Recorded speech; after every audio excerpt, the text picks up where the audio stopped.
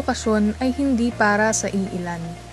Ito ay karapatang pantao, para sa lahat. Obligasyon ng Estado na protektahan, igalang at tiyakin ang karapatan sa edukasyon ng lahat ng mamamayan.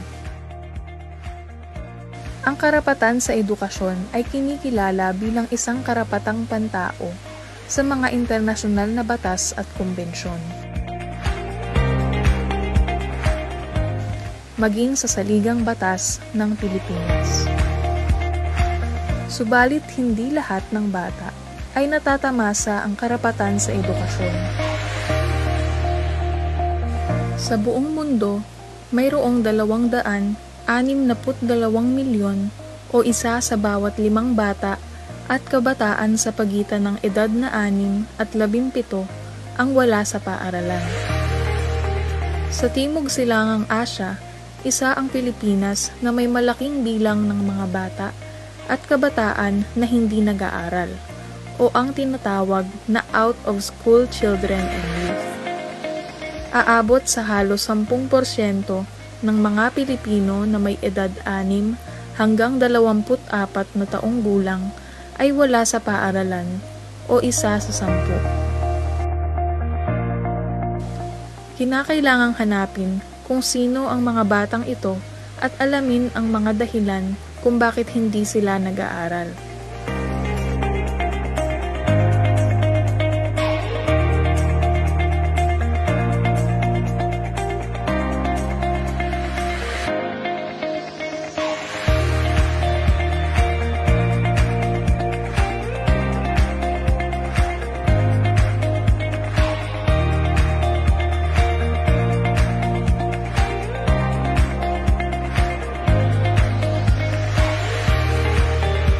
Isinusulong ng Civil Society Network for Education Reforms o ENET Philippines ang kampanyang Edukasyon para sa Lahat o Education for All o EFA mula nang itinatag ito taong 2000.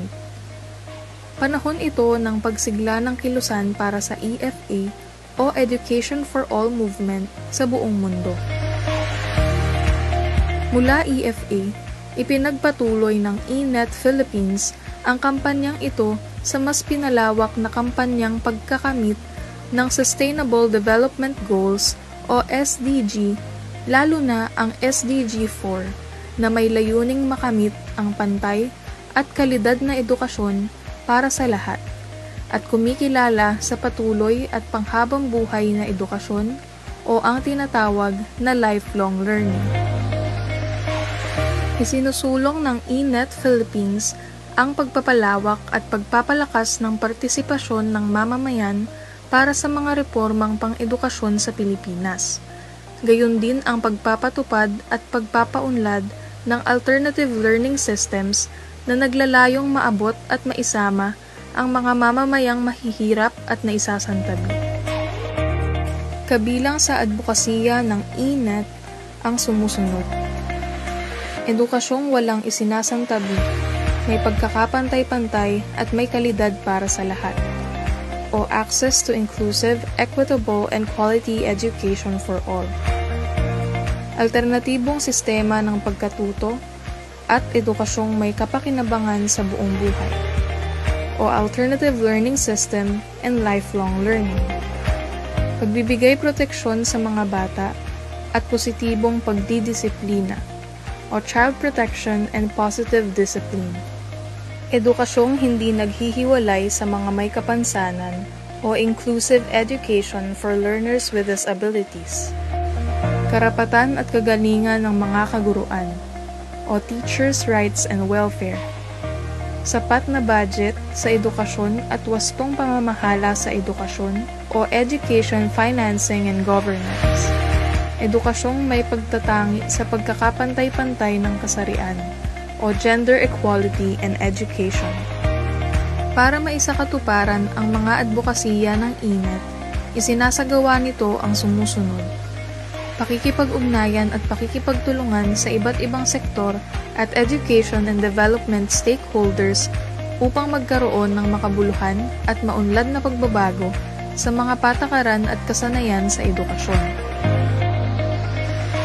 nagsasagawa ng mga pagkilos at proyekto upang maitulak ang mga mahahalagang reforma sa edukasyon para sa mamamayang na isasantabi at napag-iiwanan sa lipunan.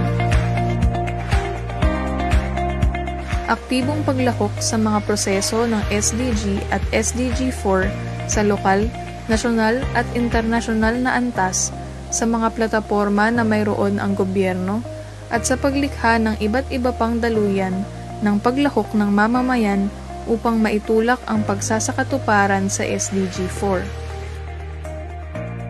Pagpapalakas ng kapasidad ng INET members at partners at pagbibigay suporta sa mga advokasiyang pang-edukasyon at pagsasakonteksto ng SDG 4 sa kanilang sektor at lokalidad. Mahigpit na pakikipag-ugnayan at pakikipagtulungan sa mga regional at pandaigdigang network na nagsusulong ng kampanyang pang-edukasyon. Tinatanaw ng INET Philippines ang isang lipunang Pilipino na kumikilala at nagtitiyak na ang karapatan sa edukasyon ay batayang karapatang pantao at lahat ng mamamayan ay nagtatamasa ng edukasyong multikultural, patas sa anumang kasarian at mapagpalaya.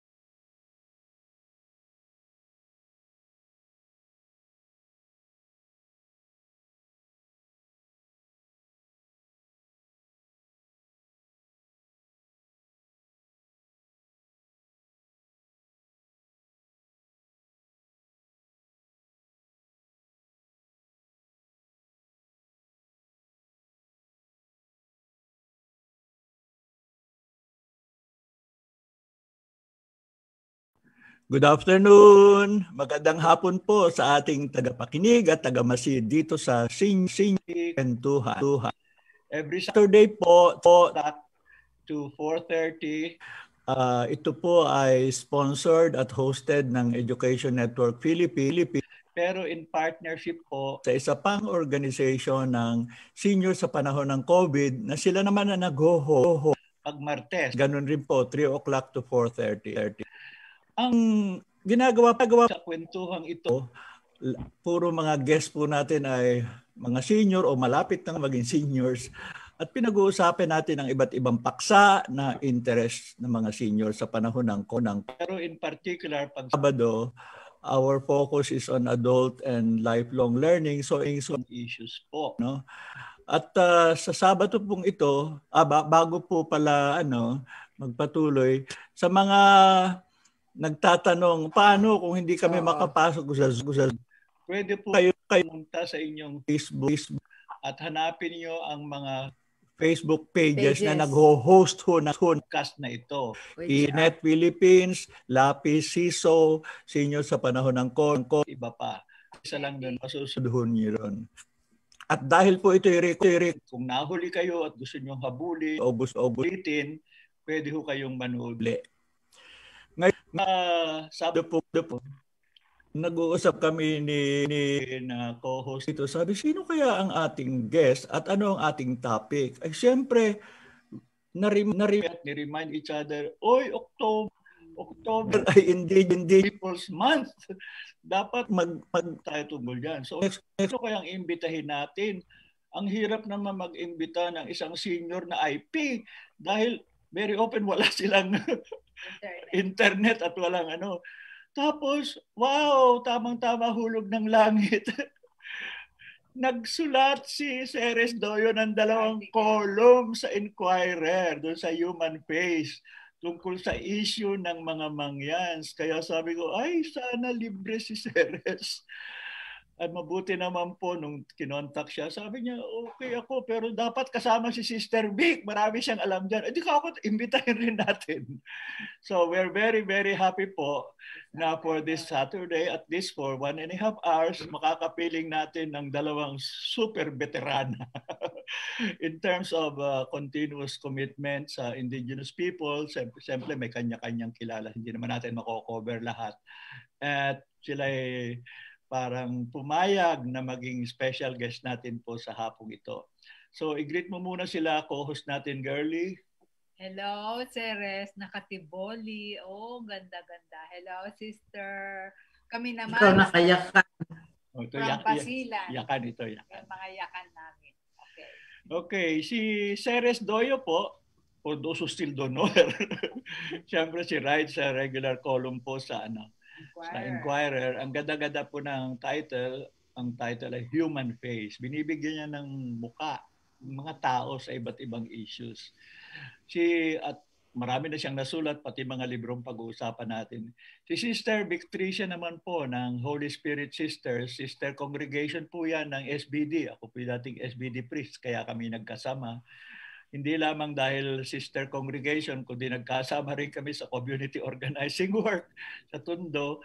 But more important, sina sister po at yung order niya ay nagtatrabaho sa Mindoro for a long, long while with the Mangyans and Mangyan Mission. Kaya shoot na shoot. Alam nyo, Sister Ceres, sa totoo lang, maliban sa interesado ako sa inyo, may konti akong guilt feeling. Ako'y taga-Nauhan, taga-Mindoro. Mas marami pa kayong nasusulat at nagagawa para sa mga Mangyan sa amin. Anyway, yun po ang pag-uusapan natin sa hapong ito. Kaya sabi ni Girlie, oy, tama ka na. Ang gusto ng mga tao pakinggan yung ating guest, hindi ikaw. So siguro magsimula po tayo kay Ceres muna. Ceres, paano mo ba naisipan? Well, siyempre sabi mo nga, Indigenous Peoples Month. Pero bakit mo naisip na isulat itong 2 columns mo tungkol dito sa struggle ng alangan Mangyans sa kanilang ancestral? Well, ang may kasalanan dyan ay si Sister Victricia. Kasi hindi niya ako tinigilan na talagang ilabas yung issue ng mga Mangyan. So over the years, this past several years, whenever Mangyan ang topic, si Sister Victricia is not far behind. Talagang siya yung may alam dyan. At in fact, pwede ko naman siguro sabihin ngayon, meron siyang dokumento na sinusulat na maging libro tungkol sa struggle ng alangan Mangyan since the beginning. Parang istorya nila kung paano nila na-reclaim ang Lost Eden nila na sinasabi. Oo. So ngayon, na-reclaim na nga, nanalo na ng 2 beses sa Supreme Court, pero may mga threats. So hindi pa tapos ang laban. Yun ang issue ngayon. Pero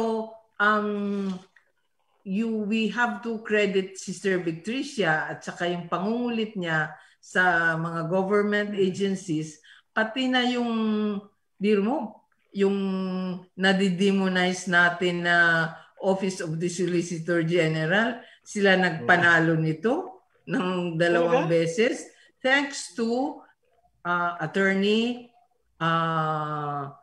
Pimentel. she was the one na tumutok nito ng 15 years. That's why even in my column, I said in parentheses, yes, something good can come out of there. I mean, inalis ko na nga yun doon sa slides. Pakita mo. Pakita muna natin yung first paragraphs ng iyong ng iyong column dahil muna, sorry. Sige. Kamali ako. Alam mo, basahin ko or what? Sorry. Ilalabas nyo? Exit muna. Sorry. Pwede ka na magsalita pa, Ceres. Habang si Teki. Ayan, napunta tuloy sa Hindi, play from scratch tayo. Ayan, nakita na ba natin? Yes. Okay. Great news comes this October. National Indigenous Peoples Month. Proclamation number 1906 signed in 2009 by President Gloria Macapagal Arroyo. And also, the second Sunday of October is Indigenous Peoples Sunday according to the Catholic Church's Philippine calendar. Also, 2020 marks the 85th anniversary of Proclamation 809 issued in 1935 that gave the Mangyans the right to their ancestral domain. So, good news. Pero, we usually say, may good news pero may not so good news. Kasi nati-threaten din sila ng mining operations and hydropower plants and blasting, which destroys the contour of the land. You know,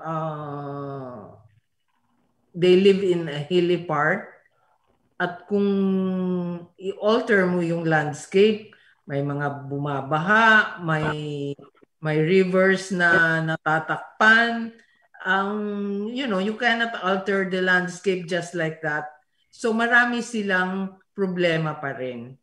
Pero at least kanila na.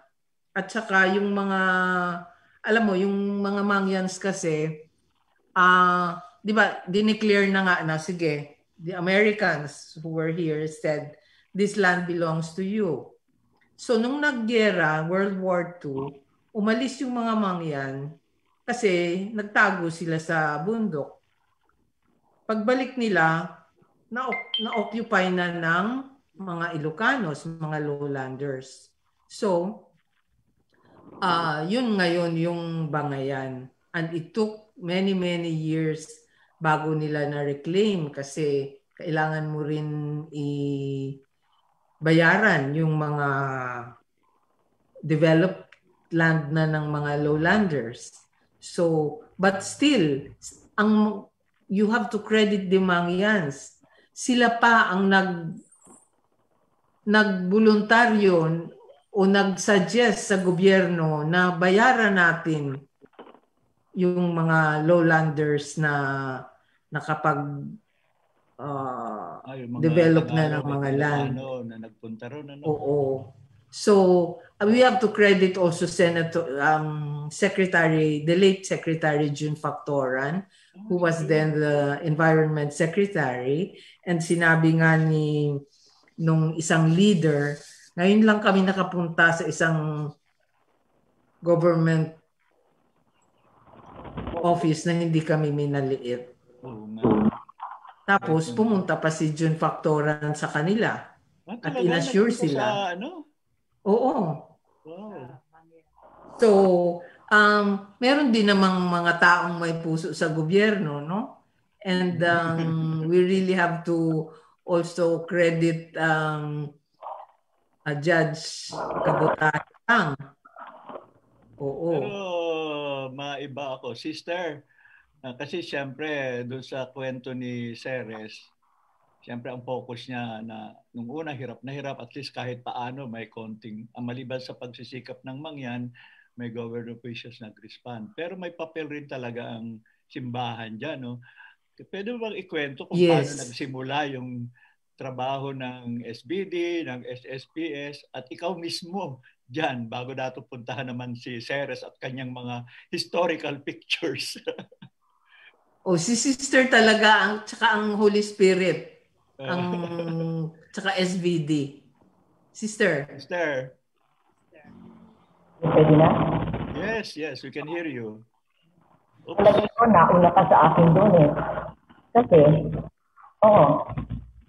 Kasi noong 1972, inimbitahan kami ng mga Mangyan. Kasi Father pang nagpupunta doon. Ngayon, palagay ko may connection ka. Dalawa doon na leaders ngayon, Edisha at Edisha ang pangalan. Tatawa na. Kasi ganito, I'll try to refresh your memory. 1968, meron kayong social action seminar. And si Jerry Montemayor ang inyong head, no? Na ang speaker niyo siguro, resource person. Nung si Tessie, alam mo, sana nakikinig si Tessie kanina nag-overseas kasi niya pinasa ko yung link, no? Si Tessie ang nagyaya sa akin ng 1973 sa Paitan. Talaga? 1972 dumating yung mga madre doon dahil hiningi ng mga Mangyan na sana merong mga misyonero na titira sa kanila dahil tuloy-tuloy na pinapasok ang reservasyon. Yung pinag-uusapan na pinanalo is a matter of 220 hectares na sabi nga ni Ceres, proklamado ng Governor General at that time. No? Doon sa 1973, nakisita ni Ceres ni Ceres. Ni Tessie na yunaya ako, nagtawa siya ng forum sa UP ng December 1973. At nagsalita doon yung mga Mangyan, sinabi na ang SSs daw ay involved sa kanila. Kaya may kutub ako, baka ikaw ay nakarating sa Paitan. Kasi, di mo natatandaan? Hindi, nakapunta ako sa Kapaitan pero hindi ko na alam exactly. Kaya ako tinanong lang yung initium ko. Dahil ang inay ay katikista. Ang sabi niya sa akin noon, ang mga Mangyan na tinuturuan niya, yung ilan, dalawa sabi niya, yung ilan, pag walang apelyido, ginagamit ng dela Torre. Baka naman yung iba, dahil alam na ako Edisha, baka ginamit yung pangalan ko. Saka yung Edisha, sinong Mangyan ang pipili ng Edisha? Kundi malamang galing sa inay yun. Kasi kinunay ko sa SSs eh. Dahil sabi nila, alam ko mas-strong advocate ka ng land reform at that time. Land reform, tama. Ilinaw ko lang, ang pinanalo ng Supreme Court is a matter of 220 hectares proclaimed in 1935. No? Ngayon yung sinasabi ni Ceres, ang ganda nga sinanong niya, how about the 12 approved hydropower plant? Yun ang sabihin ni Ceres, na maganda pick up niya. Kasi yung 12 hydropower plant ngayon threaten not only the Alangan but the different Mangyan tribes. No? But ang pinakamasaklap at yan ang pinakamalaking pasanin ng mga Mangyan ay yung Santa Clara Katuwiran. No? Yung hydro. Bago ko nga pumarito, binabas ko itong kanilang solusyon. Ang unang resolution nila ay ipinadala 2009 sa Attorney Eugenio Insigne, Chairman National Commission of Indigenous People. Sinututulan na nila ang pagpasok ng Santa Clara. Ito na nasa nauhan nito, Ed. Ito ay nasa ano pangalan nito? Alam mo ang Katuwiran, Bagso. Mga 8 kilometers yan sa Paitan. Ano? Doon sila nagtayo ng hydropower plant. Yun ang masakit sa mga Mangyan. Kasi wala daw konsultasyon sa kanila. No? At tinatanong nga nila, paano nangyari? Mga isa-isang tao kinakausap, no? Ito ay pagtutol nila sa pagpapatupad sa Barangay Banusan, Silangan, Mindoro. Yung sumunod na kanilang ay firmado 1, 2, 3, 4, 5, 6, 6, 7, 8, 9, 10, 11 opisyales na binigyan ng NCIC, received copy ito. Tapos meron pang binigay sa akin ng 2011 at yung huli ay 2015. No? Noong nangyari yung nona, natatandaan mo yun? Mona, no? 2015, hindi ba binaha ang Victoria? Yes, oo. Binaha ang Yun talaga, Victoria, Nauhan, Baco, San Isidoro, at ang City of Calapan. Yeah. Nung nangyari yun, Bagyo. ito siguro baka yung mga interesadong talagang tumulong sa mga mangyan. Meron nilabas ang provincial government, hindi nilabas, pero meron pag-aaral na ginawa ang gobyerno. Ito, iwas baha ang tawag nila doon sa report. Kung interesado ka, ipasa ko sa iyo. Ang pinakamasakit sa mga mangyan, hindi lamang gumuguho ang buntok nila dahil sa pagtuloy ng pagbuhukay, walang tigil ang pag-blast ng 3-kilometer tunnel above the central Mindoro. Yun ang malaking hinanakit na mangyan. Hindi ko alam yun.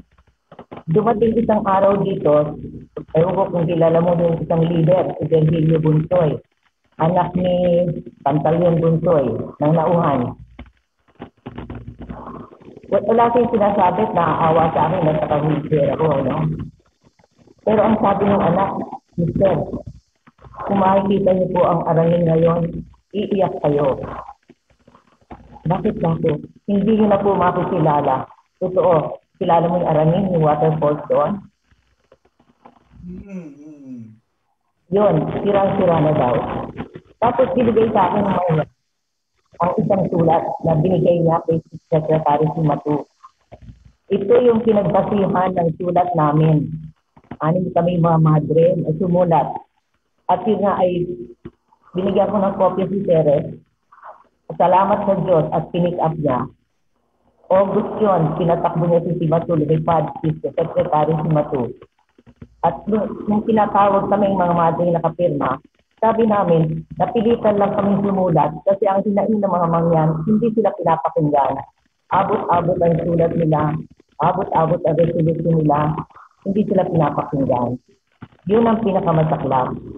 At ang huling sabi sa akin, nalulungkot sila, alam mo pagkatapos ng bagso, sumunod ay bukayaw. Binubuksan ang road na nag-connect between Oriental and Occidental. Wala na namang nandoon na. Last month tinawag nila, ipagdasal daw at binuksan na. Sabi ko, alamin nga ninyo kung ano talaga ang nangyayari. Wala din SPIC. At ang pinakamasakit, sabi ni Dadang doon isang araw lang, Sister, sinalam ko po ang nangyayari. Ang unang nagbalita ay si Mot. Ang mga mangyan sa hirap ng buhay, sila na din ang tumatanggap ng magtrabaho sa kabundukan. So ang sabi nila, hindi lang sinira ang aming kabundukan, nawasak ang aming kalikasan, nasira ang aming kabuhayan, at sa walang, anong tawag ito, palakas anong ginamit niya, kaya hindi man nang ginalang ang aming kultura at nagtawatak-watak kami dahil sa hydro na yan, hindi pa kami pinakinggan.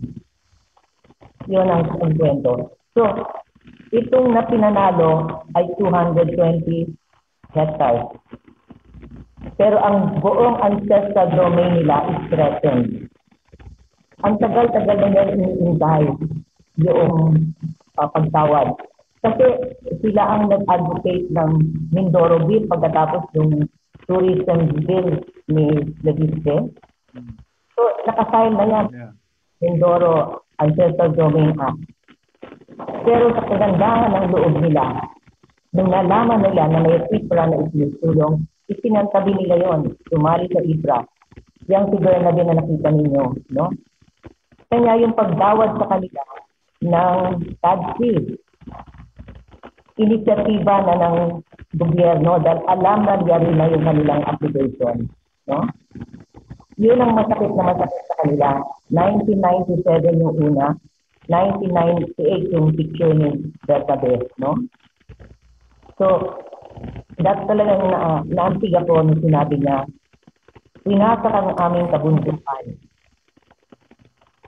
At sabi niya sana, itama na, hindi na kami nagsulang sa pagpapaalala na sana yung pagkakamali ay itama na, iwasto, no? Yun ang kanilang pakiusap. So hanggang doon na lang muna siguro. Baka gusto kayo. Boy, talagang, naku sister, parang ano na yan eh. Ano ba yun? Para bagang ng librong iniintay naming isusulat mo. Pero ang laking bagay, tama si Ceres nga, nung una nag-hesitate siya ng konti, sabi niyo, si sister, ang tanungin natin, at mo ang kasaysayan, no? Pero maganda nga ngayon, pagtulungan natin, kasi nga, ang punto naman, sister, tama na kuminsan, hindi lang mga mangyan, kundi mga maliliit na tao, sabi nga lang, hindi naman kami pinapakinggan ng gobyerno. Pero pag may tumutulong na professional, middle class, simbahan, even sa politika, at least kahit paano, napapakinggan, ano? So, balikan natin na muli na konti yung kay Ceres na kwento naman na nung paano siya nagsimula diyan sa paitan na yan. Ang paitan po yung tawag na sa lugar namin sa Nauhan na nandun ang mga alangan mangyan. Ayan, ay unang picture siya. Ceres, ikwento mo. Paano ka naman nakaladkad dyan ni sister? Si sister pala, si Tessie pa ang ang galing. Well, kasi at that time, lupa na rin yung yung issue dyan. But may added curiosity pa ako. Sino ba sila? Kasi I was never, kasi wala namang mangyan sa Iloilo or sa Bicol. Half-half kasi ako, no? So I wanted to know what they were like. And the first thing that I knew about the Mangyans, you remember when there was this Japanese struggler, si Unoda, who came out of the forest after, I don't know, 18 years or whatever. Maliit pa ako noon eh. Basta he was all over the newspapers. Kasi nga, struggler siya, STRA, na ayaw niyang sumurrender. Akala niya nagigera pa. Anyway, so that was what we knew about the Mangyans. And sorry to repeat it here, they were always thought na, or they were always teased or dismissed or belittled as people who had tails. Yung mga is so derogatory. So I wanted to go there. And of course, I wrote about their Lost Eden, so to speak, what their struggles were. And it's only now, kasi ang tagal na no, 1988, and I have been there 3 times, no? The second time, dalawa mong picture. I went to, sa Tadyawan Mangyans naman ako pumunta. Okay, the first one is 1988. And then, the second one picture is 2007. And I was told that young girl who posed with me would be there at the meeting because we went there for the inauguration of the Tugdaan Center for Development, which was donated by the Japanese government. So I was told that this young girl who posed with me in 1988 would be there. Naghanap pa ako ng yellow-green na t-shirt para magkapareho. But anyway, si Ligaya Lintawagin yung nag-post beside me in 2007. She's the leader of the Mangyans there. She's so articulate. Naka-costume pa siya. So, yun. They told me their stories and their creation myths, a creation story. I mean, I don't want to call it a myth, no? How people came to be in this world. Ang ganda yung how God created them and all that. So it was not just a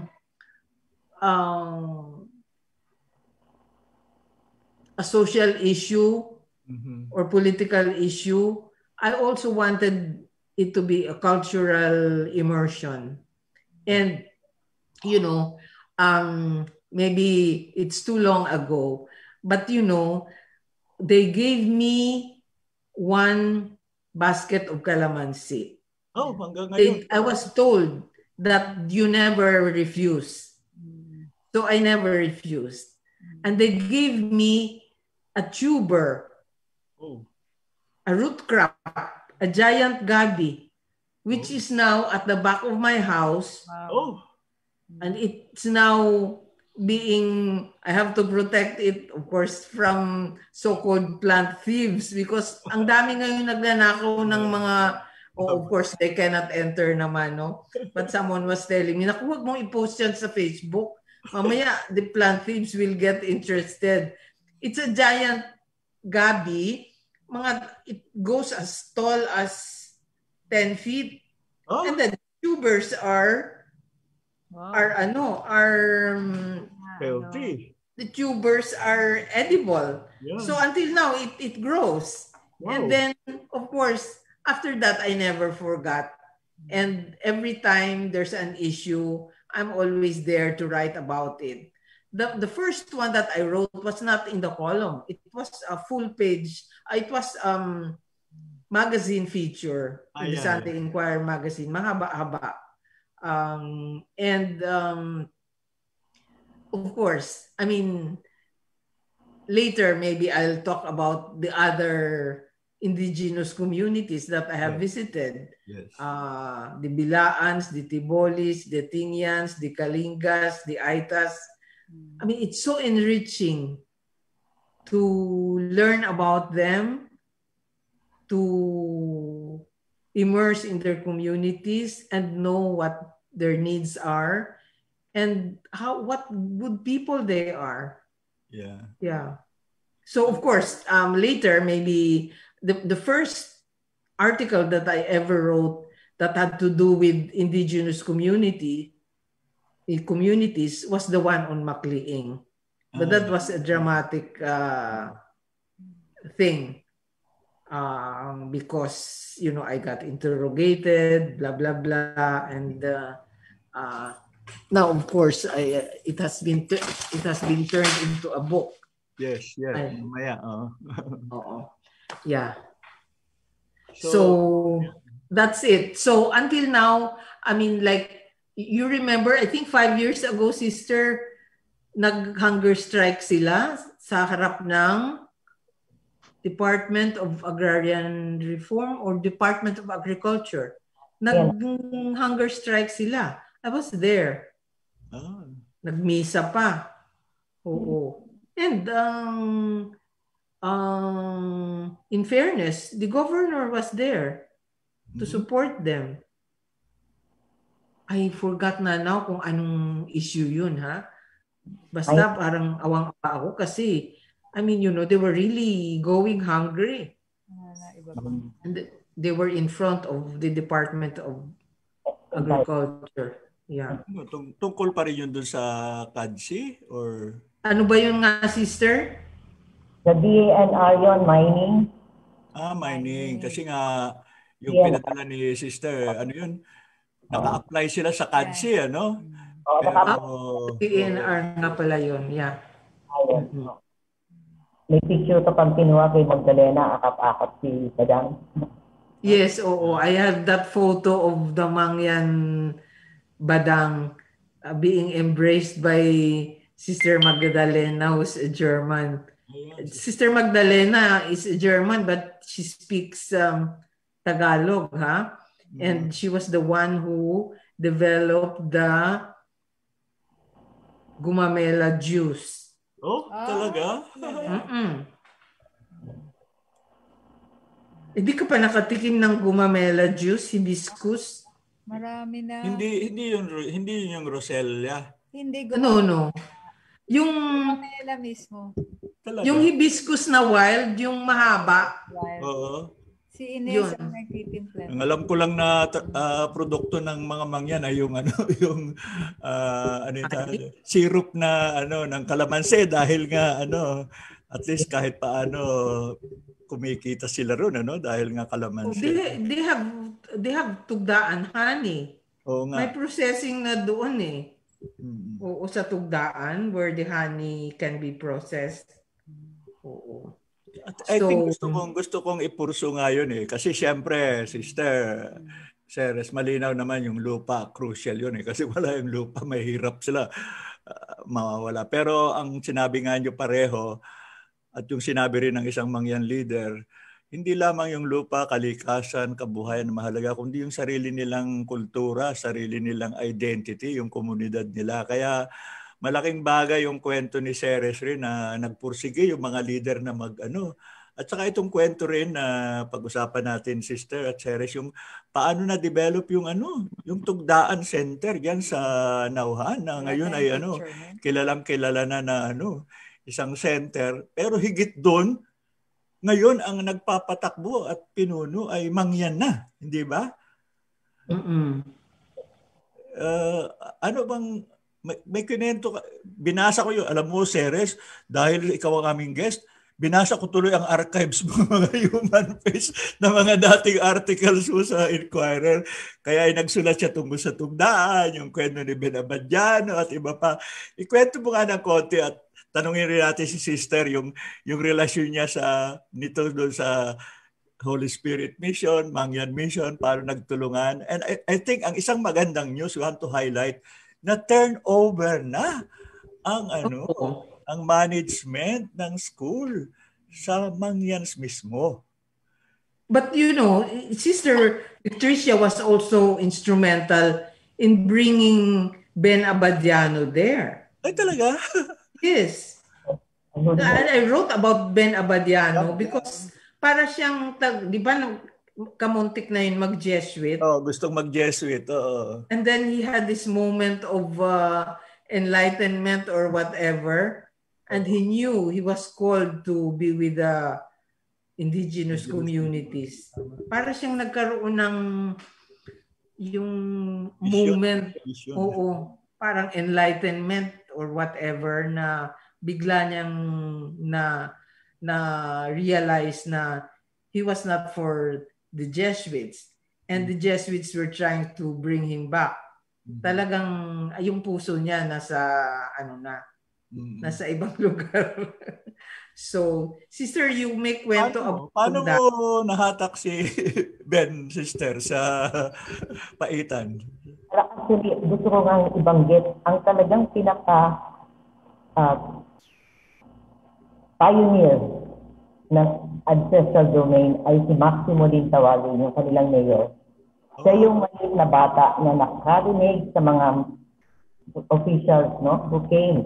And sabi nga niya, may mga Amerikano kasama sila, na itong lupang ito ay sa inyo. Siya yung una namin nakausap ni Tessie. That was 7 months after the sisters arrived. April 1973, At pinaliwanag niya, sabi niya gano'n, ito ay talagang masamang yan, kinakailangan mabawi namin. 1973 din, nagbigay ng pagkakataon ng Christian Children's Fund na tumulong sa pag-aaral at health ng mga Katutubo, ng mga mangyan. 1979, tinawagan ako ni Sister Manapat at may sulat daw yung mga mangyan na ayaw na nilang magpaaral ng kanilang mga bata.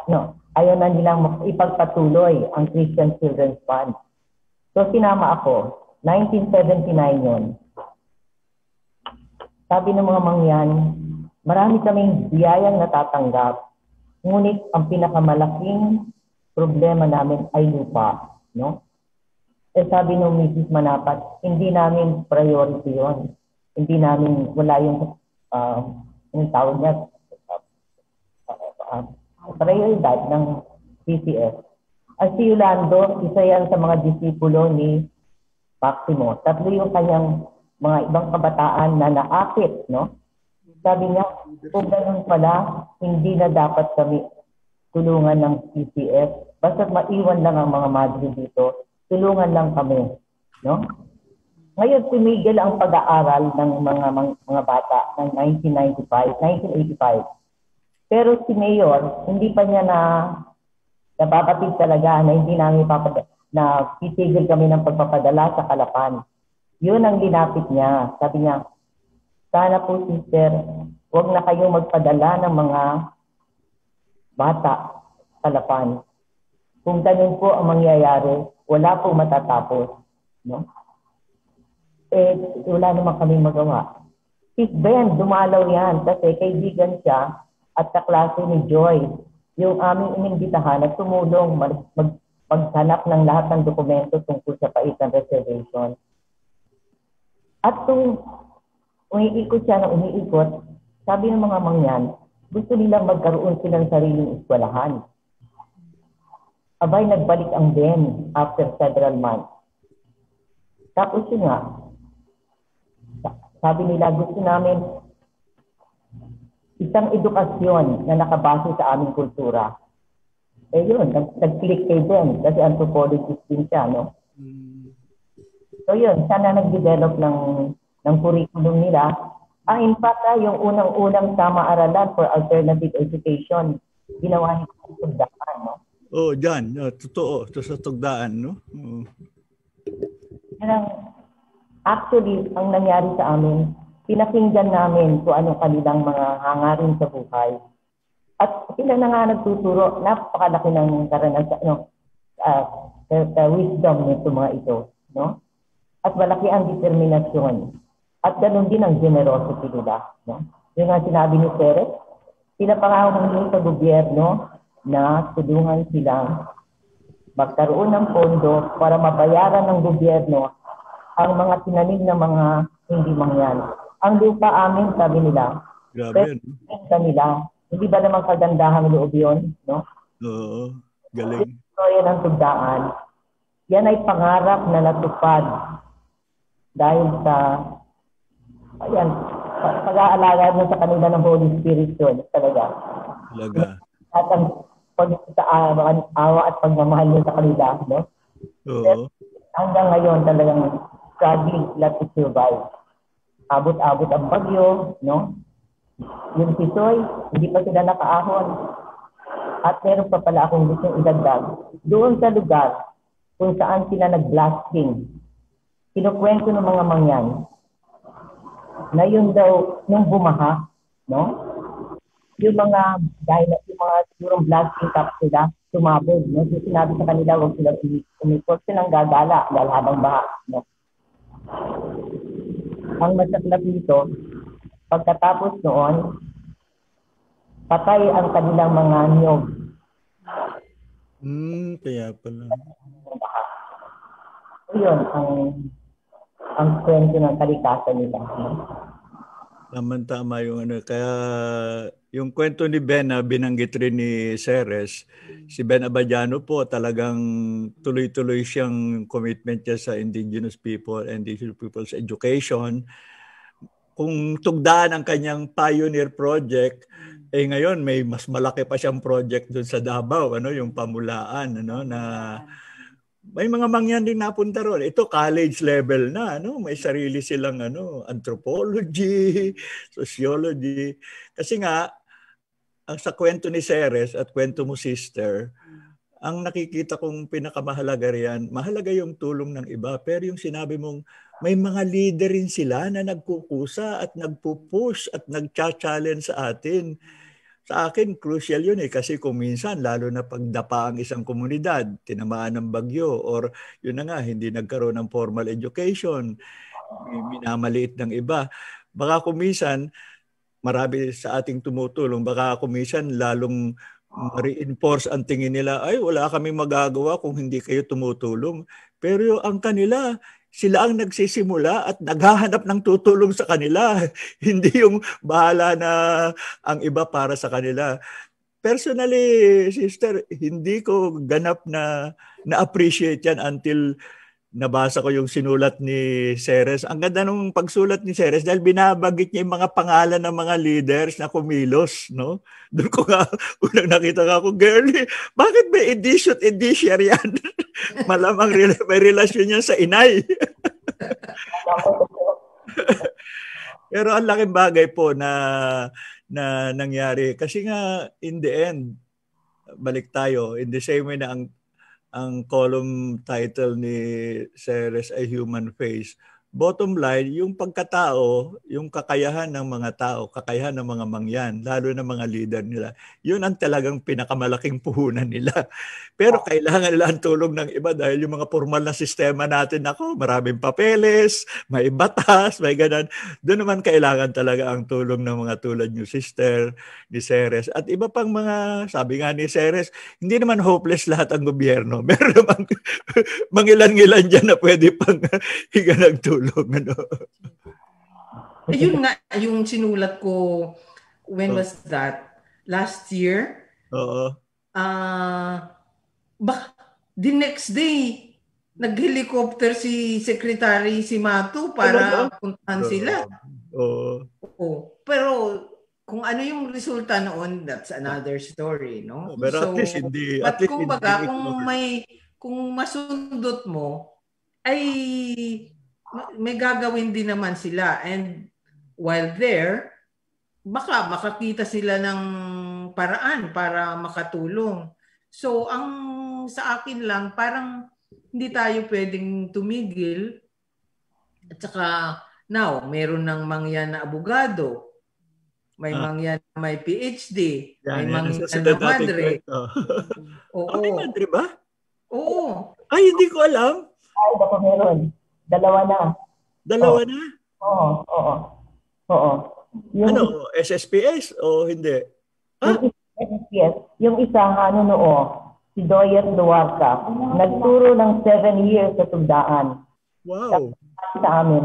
Ngayon, nasa Mindanao siya, nag-umpisa ng eskwelahan din para sa Katutubo. Oo. Tapos yung pangalawa, si Angina, hanunood din, no? Nasaan si Angina ngayon? Nasa Tarlac, no? Yes. Pero ang gusto kong sabihin, gusto kong idagdag dito, yung kanilang self-determination at sense of responsibility for what they started ay talagang na-experience ko talaga. Nung pagkagaling nila kay Secretary Factoran, pag uwi ni Leolando, ang balita sa akin, sister, mukhang seryoso na po sila. Ang pakiusap po namin, lahat po ng pagpupulong dito sa Kalapan at sa Paitan, kami lang po ang uupo. At kung magkakasuhan, sinabi nila, inabisuhan na po kami na magkakasuhan na yung mga isinambang kaso. Sana po walang madre na uupo sa korte. Totoo naman yan. Walang madre umupo doon. At natin po ibanggit, no? Na nung pinakahuling testigo, 2 mangyan, si Ricardo Gintawagin at saka si Elias Caliagan. Buhay pa si Elias. Ang akin lang pinagpapasalamat talaga, yung 4 na nagsikap na makuha itong reservasyon ay buhay pa nung nagginawang prohektong opisyal ng DNR, no? Wow. Ang galing. Oo. At si Mayor, buhay pa siya nung tinayo yung tugdaan. Nandoon pa nga siya sa awarding din, no? Pero yan, ang laki ng ang lakas ng loob at ang respeto at non-violent, no? Oo. So may konting 2 minuto, yung may hawak ng Ratan Concession, 1983, dumating sa kanyang kubo. Sinugot yung mga tukog ng uway. Lumabas siya sa kanyang bahay. Sinabi niya, "Ma'am, kung ako po ay pupunta sa inyong kusina at huhugutin ko na lang kung anong aking magustuhan, ano kaya ang inyong sasabihin?" Nung may concession. Tapos nagpunta siya sa kumbento, sinabi, Meron po akong bisita, maagang-maaga, sinento niya sa amin, Sister Villarina. Sabi niya gano'n, si Mrs. po ganito ang pangalan, kilala siya, no? Nung basta na lang niyang ginugot, lumabas po ako, sabi niya. Tinanong ko sa kanya, Ma'am, kung ako po ay pupunta sa inyo, at pupunta din ako sa inyong kusina, at huhugutin ko kahit ano po ang sasabihin niyo? Pinunak na lang daw yung uway at umalis. At ang maganda, noong hindi niya malaman kung paano niya sasabihin o ipaglalaban yung kanyang pananampalataya, ang paniniwala niya, March 1990, kumuha ng bato, kinutkot yung signage yung sa public school. Talaga? Solta. Awa ng Diyos, nung commencement, dumating yung supervisor. Inimbitahan ako mag-invocation. Galit na galit talaga siya. Sino yun? Hindi ko na alam kung ang ginamit niya. Walang respeto sa nagbigay ng lupa. Sabi niya nun. Hindi din ako pumibo. Pagkatapos ng graduation, sinabi ko na lang sa kanya, kaming dalawa na lang, Sir, yun kung nag-erase niyan ay kapatid ng nagbigay ng lupa. 1956, binigay na ng pakakapatid niyang panganay. At ngayon, yung pangalan ng eskwelahan, linakad ng anak, may ebidensya, sa DepEd, na maging Cornelio din tawagin. Ngayon, after 2 days, Cornelio din tawagin Memorial Elementary School. Ay, shoot na shoot, sister. Kasi dyan nagtuturo ngayon yung may susunod na kwento. Yung pauna-unahang, anong tawag nun, Mangyan na may doctorate. Na ito'y sinulat rin ni, ito yung nakuha yung kansi. Yung susunod yung ito. Ceres, introduce mo ang kwento niyan. Tapos mamaya meron tayong short na 6-minute video tungkol sa kanyang kwento. Interesting yan. Pero sister, I did not know. May dalawa na palang SSPS na Mangyan. Meron ring pare, hindi ba? Diocesan? Hindi ba ba? Meron. Hanunoo. May hanunoo. Oo, tama. Thank you. At karamihan hanunoo, walang alangan. Kasi, just as backgrounder, I think there are 8 Mangyan communities, no? Yeah. Hanunoo, Tadyawan, Alangan, hindi ko na maalaala yung iba pa. So, their own costume, iba-iba yung kanilang ano. At saka ang merong syllabary, script, yung handwriting, is that hanunoo sister or alangan? Hanunoo. Is that for all? Hanunoo lang. Pero Ceres yan ang gusto ngang i-promote ngayon. Pero siyempre we have to be sensitive dahil originally hanunoo ang gumagamit. Pero ngayon, tinawag na rin ng National Museum na gawin na lang Surat Mangyan. Ibig sabihin, hindi lang panghanunoo. Pwedeng gamitin ng Mangyan. Kahit na yung laman nun ay sarili ng salita. Pero syempre, hindi pa ganun kabilis mangyayari yan. Kaya sa tanong mo, Ceres, talagang ang hanunoo nagkaroon ng living, hindi pang museum, living script na ginagamit. Pero gusto rin nila, yung spirit of generosity ang sinasabi ni sister, gusto nilang sabihin, ay ba't hindi natin ipagmalaking ito'y surat nating mga Mangyan? Oo nga eh. Pero ano pa yan? The original ones were written on bamboo, di ba? Bamboo, oo, tama. When I went to Pamulaan in Davao, the school that was founded by Ben, there's a heritage museum there, and also the script of the Mangyan. At tinuruan nila ako kung paano isulat yung pangalan ko. It's also like the parang alibata. Parang baybayin, pero medyo iba. Medyo pointed ang ano. But the idea is the same. It's by syllables. It's not an alphabetical thing. It's by sound, by syllable. So ito na si Emmanuel Guarde, siya yung first na nagka-PhD. Pero alangan Mangyan siya, no? Alangan Mangyan. Alangan. Wow. Oo. So doon nga siya nagtuturo ngayon sa Lintawagin Elementary School. Kasi after he graduated, nagturo pa siya ng several years sa Batangas. And then natauhan siya. Ba't ba ako nandito? So parang it became the proverbial story about the return of the native, you know. So he went back and yun, doon na siya ngayon. Ano siya, I forgot na his title, parang coordinator ng IP education in Mindoro, in Oriental Mindoro. But of course, he finished in Tugdaan. Doon siya nag-high school. Yes. Wow.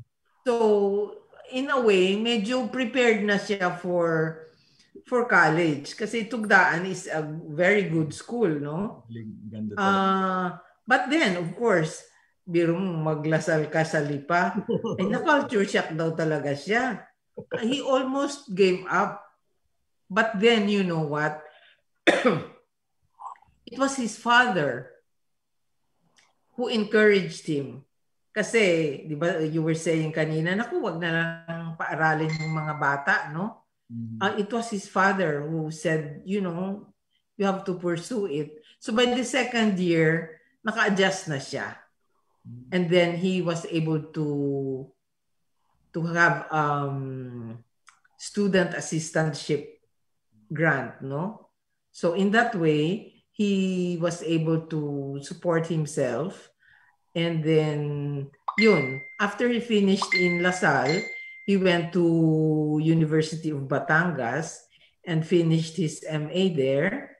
And then, hanggang PhD na. Grabe, no? So, ang interesting nga is his masteral thesis had something to do with Mangyan folklore for kindergarten kids.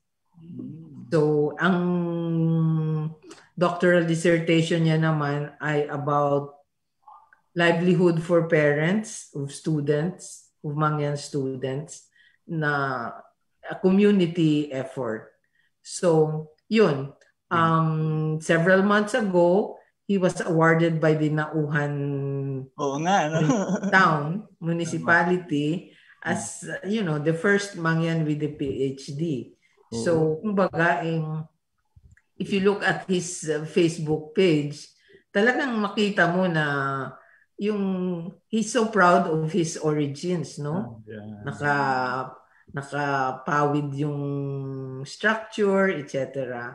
And so, of course, the thing that I cannot help asking is, paano ngayon sa distance learning? After COVID, yeah.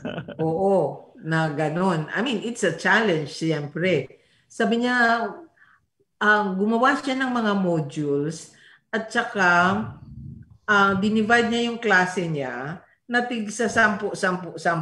Like halimbawa, if there are 40, he divides them and then he meets with them separately in certain locations to mentor them. Oo. So, meron siyang sarili siyang modules tsaka methodology. Kasi hindi niya nga mag-gather lahat, no? Kasi may social distancing. So, 10 and then siguro once a week or whatever, he meets with this group in a place that is most convenient to them, a barangay hall or whatever. And then yung iba naman, basta close to home. So, what a challenge. Galing. And so, baka gusto nyo...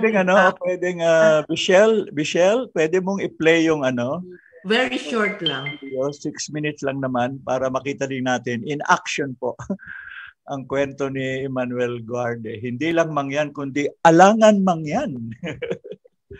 yung kanya. Kababayan mo yan, ha? Ngayon pa rin sa ating selebrasyon ng World Teachers Day, kilalanin natin si Dr. Emmanuel Guarde, ang kinikilalang kauna-unahang Mangyan na may Doctor of Philosophy and Education. Ang kanyang kwento, si The Good One. Sa paglalakbay ng mga kabataan patungo sa kanilang hinaharap, malaki ang papel na ginagampanan ng mga guro para ihubog ang kanilang kagalingan para maabot ang kanilang mga pangarap. Ang mga guro ang tumatayong pangalawang magulang ng bawat mag-aaral. Ngayong World Teachers Day, tunghayan po natin ang inspiring story ng kauna-unahang Mangyan na nakapagtapos ng Doctor of Philosophy or PhD in Education. Siya po si Dr. Emmanuel Guarde, ang ating The Good One ngayong umaga.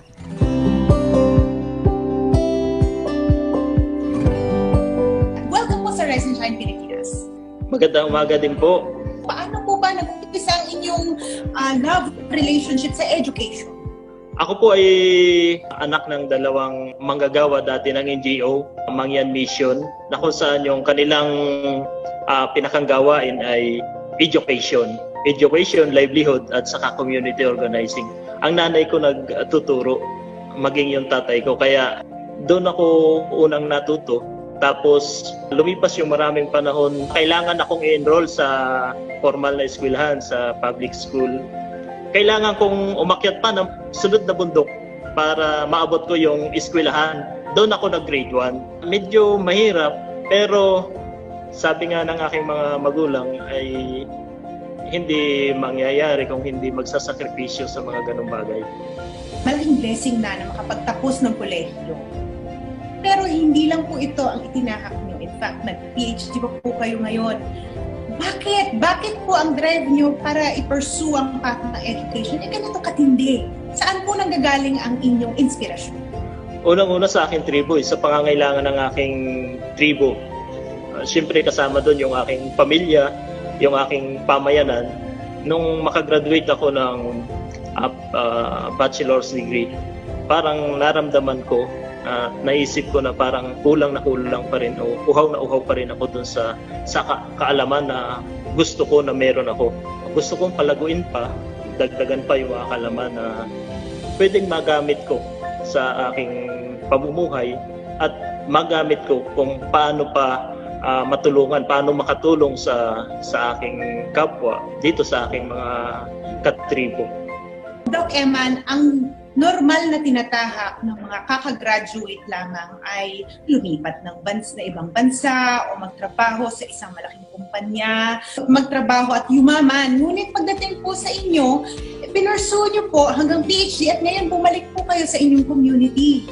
Napakaganda kasi ng orientation namin sa bahay, sa pamilya pa lang. Ang tatay ko kasi hindi siya graduate ng elementary. Ang nanay ko hindi rin siya graduate ng isang bachelor's degree. Kung sakali na makapagtapos daw ng pag-aaral, sana makabalik dito sa aming pamayanan, makabalik dito sa aming tribo. Nang sa ganun, kami mismo tutulong sa kapwa katribo, sa kapwa kumangyan, para magkaroon din sila ng edukasyon sa buhay. Ngayon po kayo ay isang elementary school teacher dyan. Bumalik po kayo sa Oriental Mindoro para magturo. Given na may pandemic po, ano po ba mga challenges na pinagdadaanan natin ngayon? Napakaraming challenges. Unang-una dito, katulad dito sa aming lugar, ang ipinatutupad namin, modular learning. Nagdi-distribute ng printed module para sa mga bata. Ang napakalaking problema, yung mga magulang ng mga batang ito hindi ganon ka-equip para gabayan ang kanilang mga anak. So, kailangan namin talaga magsakripisyo sa aming bahagi, sa aming mga guro. Kailangan namin maglaan ng mas maraming panahon para maisa-isa yung mga mag-aaral. Ma-monitor ng ayos, mapantayan ng ayos sa mga mag-aaral para makuha talaga nila yung sinasabing dekalidad na edukasyon. 7 kaming mga Mangyan o Katutubo na nagtuturo dito. Napakalaki ng responsibilidad na nakaatang sa amin dahil ayaw namin na mangyari na yung mga susunod na henerasyon ng mga Mangyan o yung mga kabataan sa hinaharap ay manatiling limited ng kaalaman o umikot na lamang doon sa kaalamang meron kami na may pagkakataon pa sana itong paunlarin. Yun yung aming gusto mangyari, na kami maging daan, maging instrumento kami na para sa kanilang paglago. Yung gusto ko sanang maging mensahe ay mas mararamdaman yung totoong diwa ng tagumpay kung yung tagumpay mo na ibabahagi sa iba, sa iyong kapwa.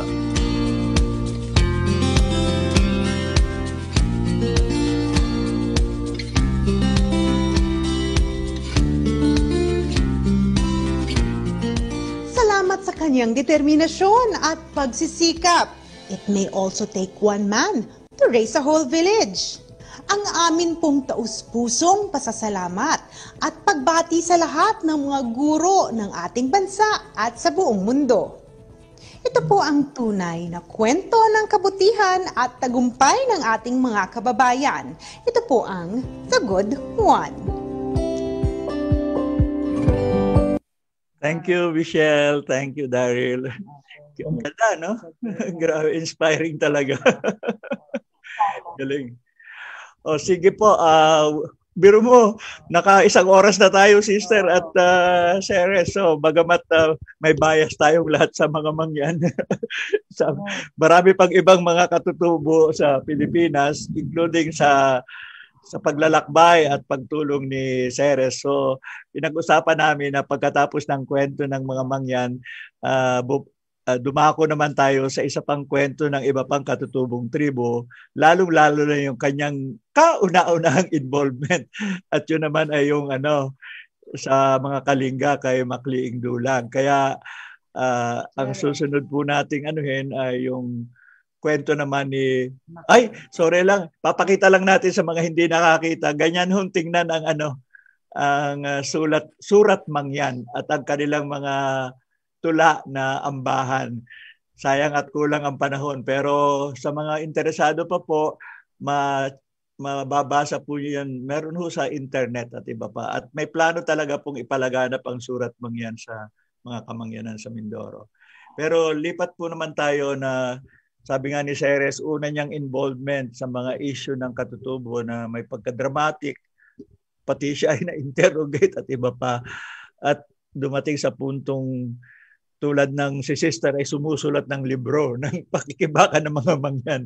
Si Ceres naman ay sinulat ang libro tungkol sa kwento ni Makliing Dulag. Ceres, kwento mo ang iyong naging paglalakbay at pakikipagtulungan sa issue ng mga katutubo sa Kalinga.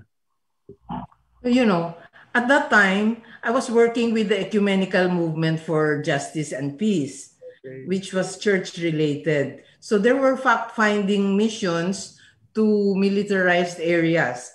And one of them was Kalinga. At that time, Makliing was just killed. So nagkaroon ng fact-finding mission to Kalinga, to Bugnay, to investigate what really happened. And so, marami kami, mga church, journalists, nakailang fact-finding mission din eh. So, sinulat ko sa Panorama. I did not know anyone. And then, I was not yet into journalism kasi ang background ko talaga psychology eh. So, I don't know what overcame me. I just sat down and wrote. I sent it to Panorama and waited. Before I knew it, it was published. And before I knew it, the editor, Leti Magsano, was sent a memo, and I was invited for interrogation in Camp Aguinaldo. But to make a long story short, it reverberated around the world. I mean, the killing of Makliing. Because even before I wrote about him, he was already known. Yeah. And then when he was killed by the military, because he was the leader of the opposition to the Chico Dam that would inundate villages. Yun, mainit sa kanya ang militar at ang gobyerno. So, ang gaganda nga ng mga quotes niya na how Classic could yun you say Classic. that we do not own the land? You ask for titles. Ibig sabihin niya ay long before they were born, the land was already, it is not us who own the land. The land owns us. Yun ang parang ano niya. Para bang si Chief Seattle ng American Indians. So yun. But after that, well, you know, it's in my book, that my latest book, which is Press Freedom Under Siege, reportage that challenged the Marcos dictatorship. And this book, it's very easy to read. I really made it such a way that, you know, even high school students can pick it up and understand it. And I have been waiting for the Department of Education or CHED man lang to endorse it. Kasi all our heroes are mostly, I mean, except for the ones in Mindanao, I mean, our heroes are, there are no heroes from indigenous communities, except, of course, the ones in Muslim Mindanao. So Makliing was the first one. And he is now part of the Bantayog ng mga bayani. His name is etched in the wall of remembrance. So, but may I also say that after that, I wrote also about the Tingyans of Abra. We walked, 18 hours to get there. I wrote about the Bilaan and the Tiboli of Mindanao, of Lake Cebu. I wrote about the Aitas before the eruption of Pinatubo, when sina Sister Mengay were there, and after the eruption of Pinatubo, when they had to do an exodus. I also wrote about, of course, the Mangyan, no? So I wish I could write about the Dumagats, but it has always enriched me. It's very enriching to know their culture, their stories, their legends. But may I also note that their challenges are mostly about the land. Yeah. Because they're supposed to be in ancestral domain, and there is a law that gives them a right to that ancestral domain, and that may not be taken away from them. But yun palagi, ang isa pang problema ngayon ng mga Katutubo, especially the ones in Mindanao, is that their schools, the Katutubo schools, are targeted by the military, or, you know, they are victims of red tagging. I'm not saying that the insurgents are not in the picture, no? They're caught in the crossfire. Yeah, dilemma talaga yan, no? Oo. So I think this month, which is Indigenous Peoples Month, I hope we can refocus on the plight of our sisters and brothers who belong to the indigenous communities. And I'm also glad that this may sound facetious, it may not, but it is not. I mean, you know, even in fashion, you know, it is now being promoted. O, tingnan mo yan, naka-tiboli costume ako. Yeah, di ba? I mean, you know, it raises our appreciation of what they bring into society. You know, the weaving the kind of agriculture that they practice. Ano pa rin, traditional medicine, no? Herbal. Traditional medicine. Healing practices. Not only that, they guard our forests. Many of them are forest guards. So, kumbaga, I mean, they're helping us protect the planet that we claim to own. Sila nga dyan yung tumataya ng buhay nila eh. So, but ang dami din namang mga projects that have to do with them. Like halimbawa, a friend of mine, and I think, of course, you know him, si Darwin Flores. Diba? He gets his honey from Sierra Madre, and then he brings them down. And of course, technology has been applied para it's really sanitary and safe to eat. And the dumagats were also taught how to gather them in such a way that they are well protected, because these are wild beasts, you know. These are not cultured or trained beasts. These are wild and really huge, big kinds. And of course, there's also the way they protect the bees. I mean, you just don't harvest and harvest and harvest without end. There's a season for the bees to rest. So, I mean, you know, even these little projects, they come to us with knowledge of the original people who tended to the earth.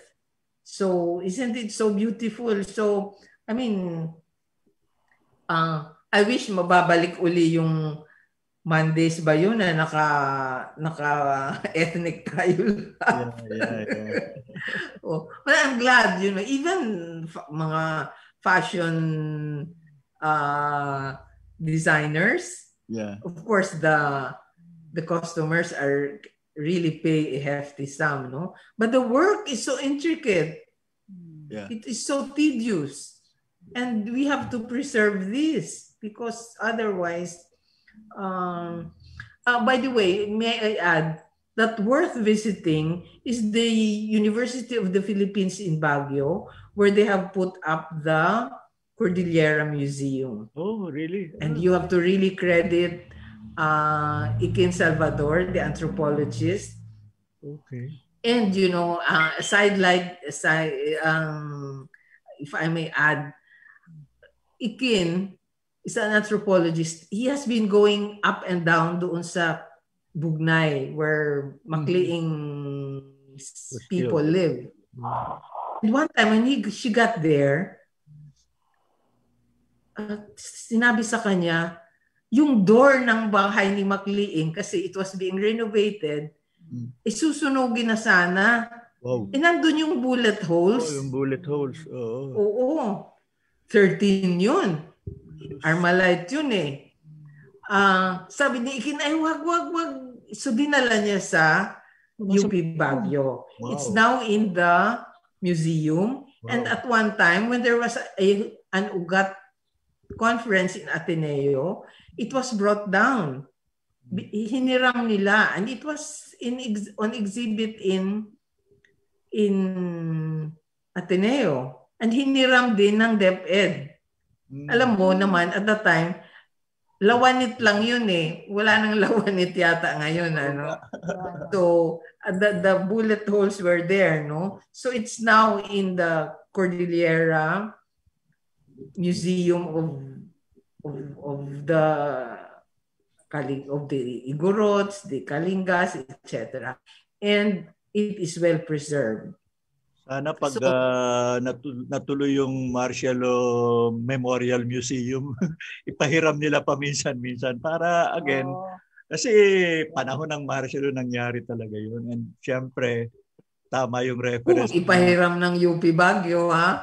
Hiram lang. Although, pinahiram din naman nila sa Ateneo yun, ha? Oo. It is so, linigay pa sa glass case. Pero Kasi habang nagsasalita ka, Ceres, medyo ako biglang kinabahan. In the sense na sabi mo nga, kasi sina Macleing, they were resisting Chico Dam, may inundate sila.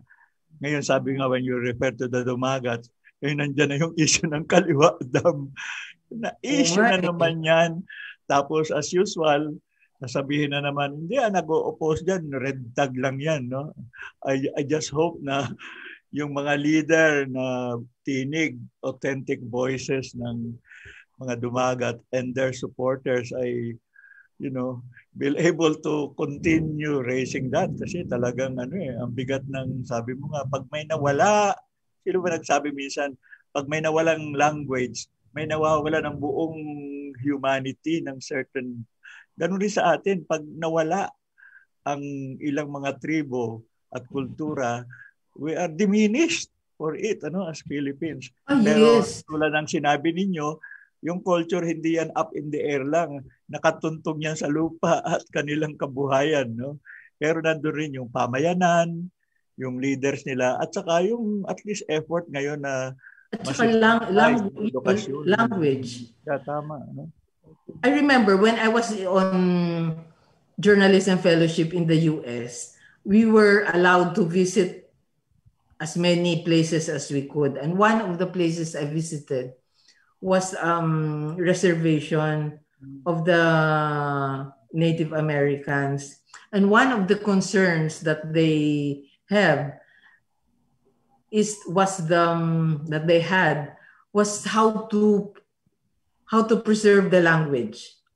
Kasi nawawala na. Kasi once mawala yung language, like halimbawa, the Eskimos, no? Di ba yung mga language nila, ilan na lang ang nakakapagsalita. Wow. Oo.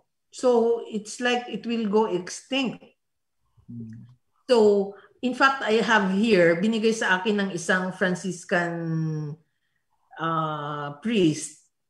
He made a book, talagang typewritten of a Yakan dictionary. Yakan? Sa Basilan, okay. Oo, nakakatawa nga pati mga body parts. Oo, yeah. He gave it to me and I hope this can be published I don't want to keep this to myself. Alam mo, magkaka-interest dyan ang Sinagog Mujib. Yung magkapatid na hataman. Right now, they are discovering yung pagkayakan nila. Yung mga yakan, yung governor at yung congressman. Siyempre. Sila? Oo, at saka medyo bukas sila. At saka very proud ng pagkayakan nila. Progressive sila. Interesting. But I think of all the weaves in the Philippines, I'm no expert I think the yakan is the most intricate. It is the most difficult. Very young. They do not just give it to the daughter. They have to test their capacity to look at the colors and the weave, and then they design it. And when we went there, kahit walang ilaw, nakakapag-weave sila by memory. Oo. Like yung tinalak, for example. Isa rin yun. They come in a dream. Yes. Yung design, they come in a dream. Pinapanaginip pala nila yan. Kung anong design, di ba? May mga lizards, may mga turtles. Yeah. But of course, it's similar to Indonesia's tinalak, no? Pero I think the yakan weave is the most difficult. I don't know. There are experts in weaving, no? There's a group now, Hibla yata ang pangalan, ng sina Maribel Ongpin. Adelaida Lim. This is a group that tries to promote and preserve the weaving, the industry. Yeah. But so, di ba, it's so enriching. Ceres, sila mismo doon sa Basilan, very conscious sila na sila mismo, they want to promote it. Pero yun nga, sabi nga nila, masyadong mababa yung price na binibigay nila. Kasi nung tinatanong namin, how long do you weave? Halimbawa, yung 6 meters, ganyan. Mga 3 araw hanggang 1 linggo. Depende kung available yung mga sinulid. And yet, babaratin sila ng mga middle traders tapos hingin sa kanila lang yung at cost. Mantalang yung buong buhay nila nakataya dun sa weaving tradition nila. Yeah, I think hindi talaga matatawaran yung ginagawa nila. I mean, I think those who can afford should really buy. Yeah. Oo. So, like this, ang hirap-hirap nito gawin eh. Tama. Nakabidding pa. Ay muna. 4:22 na, 8 minutes to go. Grabe ang kwentuhan natin. Ang ikli. Pero siguro, to wind up at closing sa inyong dalawa, Ceres at Sister, maliban sa issue ng Katutubo, ang sabi ko nga, dahil ito'y maraming nakikinig sa ating mga senior citizens, gusto nilang makapakinig sa inyong dalawa, kahit konti. Meron ba kayong reflections, advice, insights into just to deliver sa kapwa natin senior sa panahong ito? How do you maintain your sanity, your equilibrium? How do you maintain some hope? How do you overcome kay sobrang nagagalit, naiinis, nadidepress, whatever? Do you have any ideas? And in your own, kasi hindi naman tayo pang sarili lang. We still want to help others. Paano gawin yun? So nothing systematic, nothing super profound, but from life experience ninyong dalawa, you seem to be, doing well in this pandemic, still alive, interested, exciting, pag-isip. Last advice. Ikaw muna, Sister. Ako ay nakikita at malapit ako sa bintana, I'm near the window. Not really very far from either Rodriguez, Pag nadidinig ko yung mga sirena ng ambulansya, I offer a silent prayer kung sino man yung nandun. Panginoon, tawaan naman yun. Sabi ko, sana naman po ay gumaling may pamilyang inaalagaan. Pag oras na magdadasal ako, kasi PWD na nga ako wala kami elevator dito, kanya private prayer ako. So nakikiisa ako sa lahat ng frontliners, kasi lahat ng frontliners pinagdadasal ko. So nakikita ako sa mga frontliners na sa harapan ng Panginoon, mga Muslim man siya, o mga Buddhist man siya, o monk siya somewhere, or mga Katolikong mga Mangyan, Padre na nagdadasal ng Lord or Vespers. Frontliners kami sa harapan ng Panginoon, At merong akong section mate na binigyan ng isang maliit na halaman. E namatay siya, 1 year lang siya. Kilala mo siguro, Sister Imelda, rural missionary yan. Binigyan siya ng kanyang pamangkin ng isang maliit na halaman. Nung namatay na din yung halaman, pinungkay ko. Naku, 3-4 na caregiver na nagkaroon na. At nang isang linggo, sabi ko din sa madre niya sa chapel, dalhin mo nga ito, sabi mo kay Jesus, So, nakikita ako sa buong kalikasan na sabi nga ni Pope Francis, let us listen to the cry of the poor and the cry of the earth, So, siguro sa mga senior citizen, lawakan natin ang ugnayan, Hindi lamang sa creation, sa buong kalikasan, sa ating kapwa. Hindi lang kapwa Pilipino, At araw-araw pinagdadasal ko, Mr. Duterte, Sana naman katukin ng Panginoon ang puso niya, pakinggan ng taong bayan. Ang dami naghihirap, tapos nadidinig natin ang mga kurakot pa, tuloy-tuloy. Samantalang nagugutom mga Katutubo, nagugutom, talagang paggutom sila. Napilitan nga magtrabaho sa kalsada para lang magkaroon ng kakainin. Napipilitan lumabas, wala silang mask, Para lang makapagtrabaho sa labas, Milyon-milyon ang walang trabaho, na wala ng trabaho. Makiisa tayo sa kanila. Sa prasong panalangin lang, Panginoon, tawa naman yung mga taxi driver na walang trabaho, mga jeepney driver na walang trabaho. Lumalawak ang ating communion. No? Noong araw, sabi ko, ang populare, may communion of goods. Tayo ako sa Mangyan Mission, may communion of services. No? Tulong-tulong. Kasi yung karanasan sa Paitan Mangyan Mission, kadalasan isa o dalawang madre lang kami doon. Pero ang katuwang namin na lay people, no? Napakaraming nagdaan at napakaraming tumulong. Simbahan, civil society, academe, government, no? Lahat yun, makiisang puso natin sa lahat ng gumagawa ng tawang gawa sa kapwa. Palawakin natin yun, no? O si Ceres naman.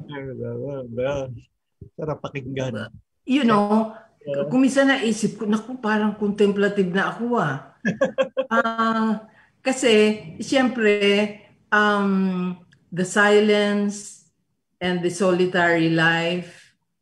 So, one thing naman, I'm always busy with, not busy in the sense na I cannot pause anymore. I mean, there's always something to do.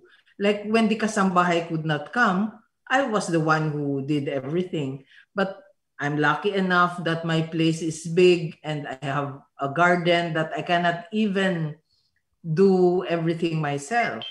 So, and you know, the exercise of mindfulness, di ba? Ngayon, that's the trend now, to be mindful.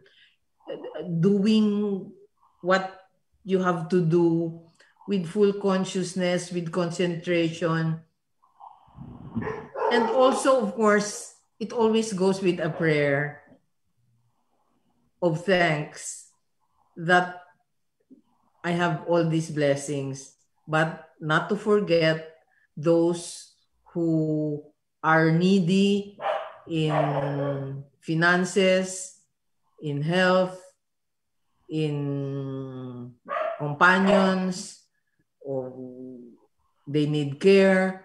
I mean, you always think of that. And sometimes, of course, you practice give till it hurts. Kung minsan naisip mo, naku, nakaka-donation fatigue na yata ito, no? But I don't think you have ever given enough, di ba? Oo. So, but because I continue to write, you know, I mean, there is always time to write.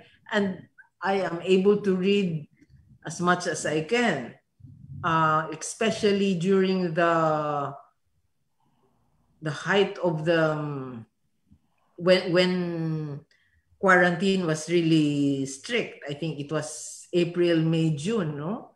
So, but at the same time, talagang basta thanking na lang and thanking.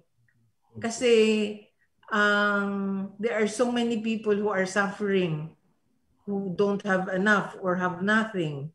So whatever you have, you share. But I don't think we are really able to share enough until it hurts. So that's it. Thank you. Maraming salamat, Sister Vic, Ceres, especially your last. Kita-kita tayo physically naman. Dapat. We want to see your your garden and your gabi. Sige Punta po. na kayo dito. But that was before this was rebuilt and extended.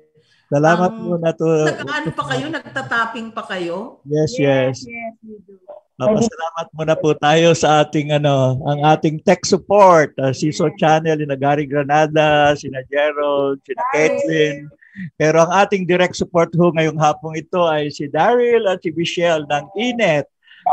Sa lahat, maraming salamat kay Sister Victricia ng Holy Spirit Sisters at kay Ceres Doyo.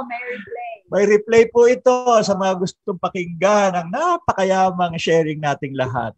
Muli sa aming Girlie People's Month. Yes. Happy Indigenous People's Month. Indigenous people, mabuhay ang ating mga katutubo. Maraming salamat po. Nandito po kami. Ulitin ko po, sa Martes naman, sa senior sa panahon ng COVID, 3 to 4:30. At sa susunod na Sabado, kami uli. Ibang guest na naman na sana'y kasing lalim at Vivaw kasing at viva. exciting na kwento ni Ceres at ni Sister Vic. Maraming salamat po. Enjoy the rest of Saturday and I the like weekend. your platinum hair. Thank you. Yeah.